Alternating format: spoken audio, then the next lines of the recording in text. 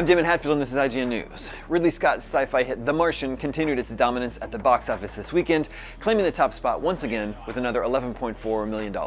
Meanwhile, Bradley Cooper's Burnt and Sandra Bullock's Our Brand is Crisis both debuted to underwhelming numbers, earning $5 million and $3.4 million respectively. In fact, Bullock's starring role in Warner's political satire is now the worst widescale release of her career. While the pair still managed to crack the top 10, the same couldn't be said for Scout's Guide to the Zombie Apocalypse, which bombed in 12th place with just $1.8 million.